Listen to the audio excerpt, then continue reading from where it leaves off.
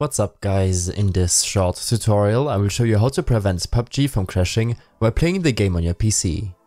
This should be quite an easy tutorial, but if you still have any questions then leave a comment and let me know.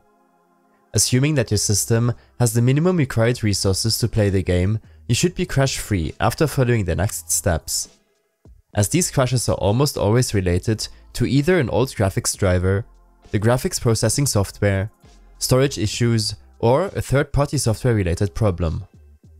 First of all, make sure that your graphics card is up to date. If you're using an Nvidia GPU, then I recommend using the GeForce Experience application or AMD equivalent. Here, in the driver tab, you will have the option to download and install the latest driver. When going back to home, go to details for PUBG, and from here you will be able to customize some settings to increase your performance. Click on this wrench icon to set the slider to performance. This will automatically reduce your FX, texture and shadow settings. If you're using an abnormal screen resolution, then I suggest you to lower the in-game resolution in your graphics settings. When using a software like MSI Afterburner, you can see which components are bottlenecking your performance. Don't try to overclock your graphics card to play PUBG, as this will in most cases lower your frame rate and overall performance. To compensate for loading and texture issues, I suggest you to completely uninstall the game and reinstall it to your SSD. Next, open up your Steam library, right-click PUBG and select Properties. In the General section of this window, click on Set Launch Options.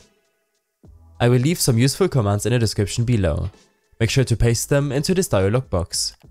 Click on OK and then you're done. In case you deleted or changed other PUBG files, then you should verify the integrity of the game files by going back to the PUBG properties and select Verify Integrity of Game Files.